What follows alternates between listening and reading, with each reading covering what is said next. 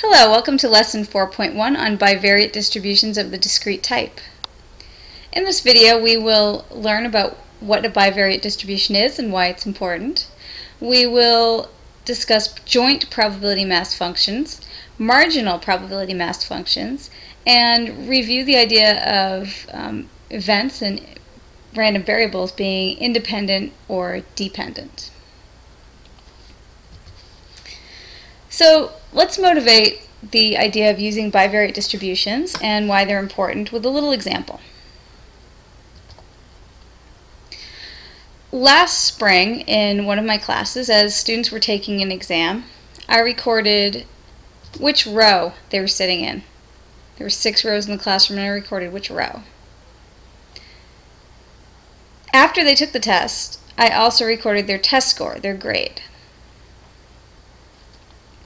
Now, I can consider these variables independently of each other. If I look at the distribution of row for the entire class, I can see that the students were pretty uniformly distributed among the 6 rows.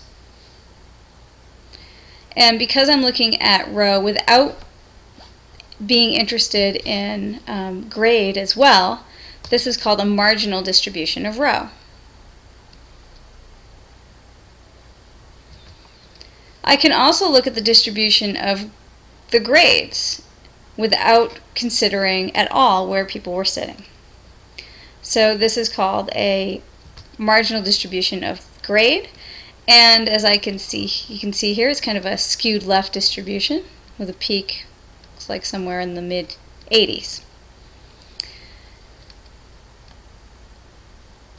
But if I want to know if there's a relationship between row and grade, looking at those two marginal distributions does not help me answer that question. Instead, what I really need to do is I really need to look at a bivariate distribution, a distribution that's looking at both of the variables together. And that's kind of displayed here in this scatter plot. Looking here, now I can see a lot more information. I can see that as people sit in rows that are further back, their average score seems to be a bit lower. I can also see that in the front rows there's less variation in scores than there are in the rows further back.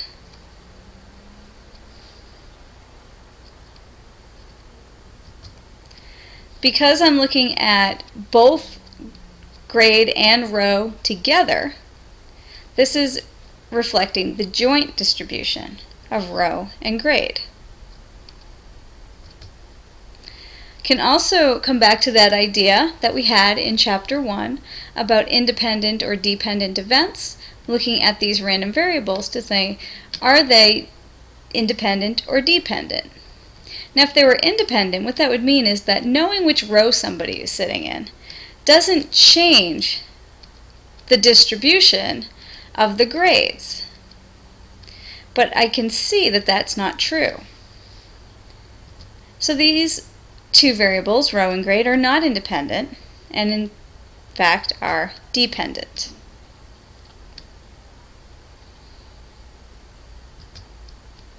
So in Chapter 4, we are going to start this week by looking at bivariate distributions of the discrete type. Next week, we'll be looking at Lessons 4.2 and 4.3, where we'll learn about special expectations and the correlation coefficient for bivariate distributions, and we'll also look at conditional distributions. The following week, we will look at Lessons 4.4 and 4.5, which focus on bivariate distributions of the continuous type, and in particular one special distribution of the continuous type, which is the bivariate normal distribution. So let's formally define what it means to be a discrete bivariate distribution. If x and y need to both be discrete random variables, and S is the corresponding two-dimensional sample space. It's going to consist of pairs, x, y.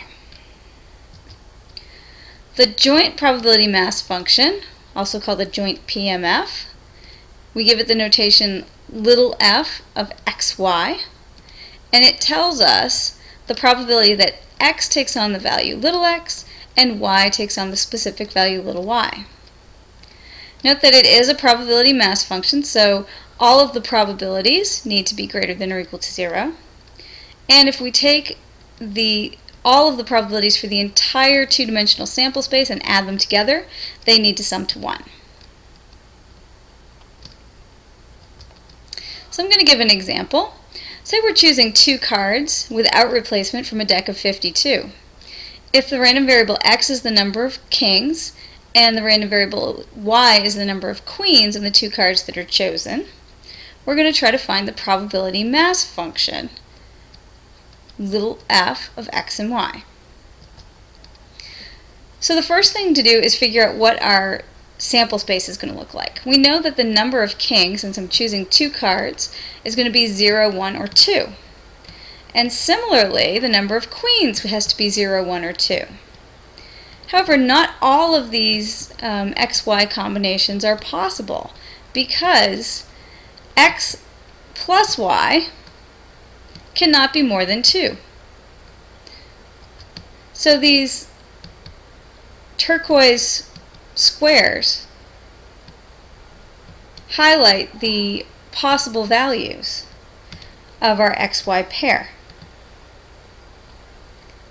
And to find the probability mass function, I'm going to find the probability that each of these combinations occurs. So, how do I find my probability mass function, f of xy? Well, I know that there are 52 choose 2 total ways that I can pick 2 cards without replacement from the deck of 52 cards. And I want to figure out how many of them will result with x kings and y queens. There are 4 choose x ways that we can choose x out of the 4 kings. There are 4 choose y ways that we can choose y out of the 4 queens. And then there are 44 cards left over, from which we are going to choose 2 minus our total number of kings and queens. Now if I evaluate this function for each of these xy pairs, I can start with 0, 0, plug in 0 for x, 0 for y, and I get the probability of 0, 0 at 0.7134. And similarly, I can plug in 0 for x, 1 for y, and I find the probability of 0, 1 is 0.1327. And I can similarly do this for all of the other values of x and y. So that's my probability mass function. Now a marginal probability mass function.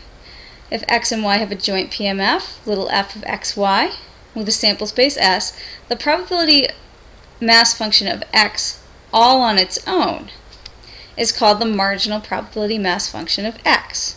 And we use the notation f sub x of x. Tells me the probability that x takes on value little x.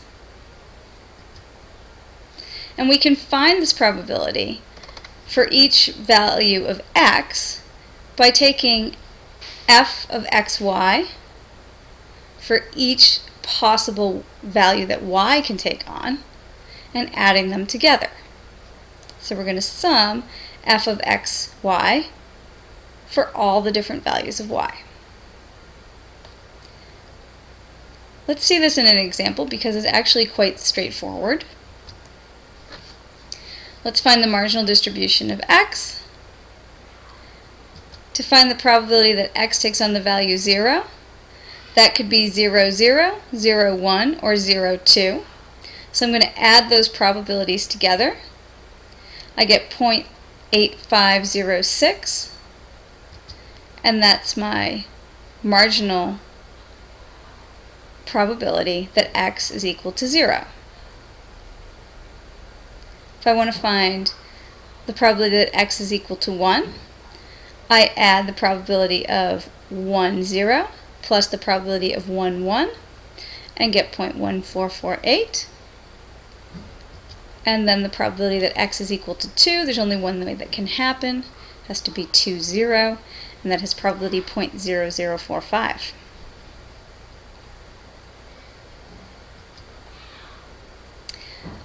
Completely similarly, we can also talk about the probability mass function of y alone, which is called the marginal probability mass function of y, and it's given the notation f sub y of y.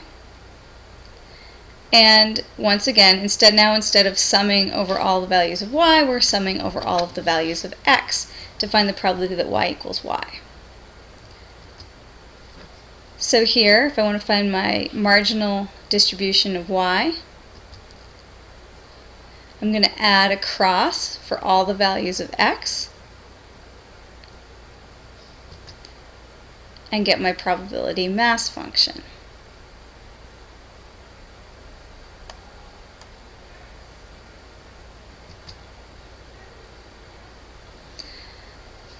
Now x and y are independent of each other if and only if the joint probability mass function f of xy is equal to the multiplication of the marginal distribution of x times the marginal distribution of y.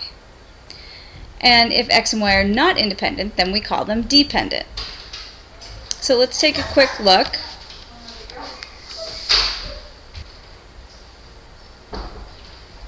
So in our example, we want to know, are the number of kings and the number of queens independent?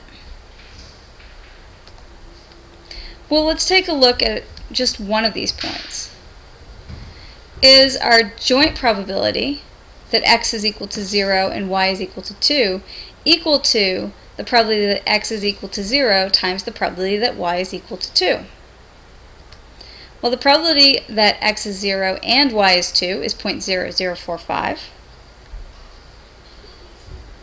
And if I multiply these other two probabilities together, I get 0.0038.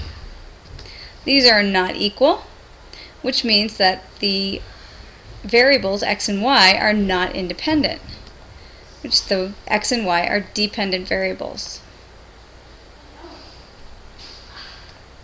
Next week we're going to look at special mathematical expectations when working with bivariate distributions. We are also going to look at conditional probability mass functions. I hope that this video is helpful. If you find that you have questions, please let me know. Be happy to help you.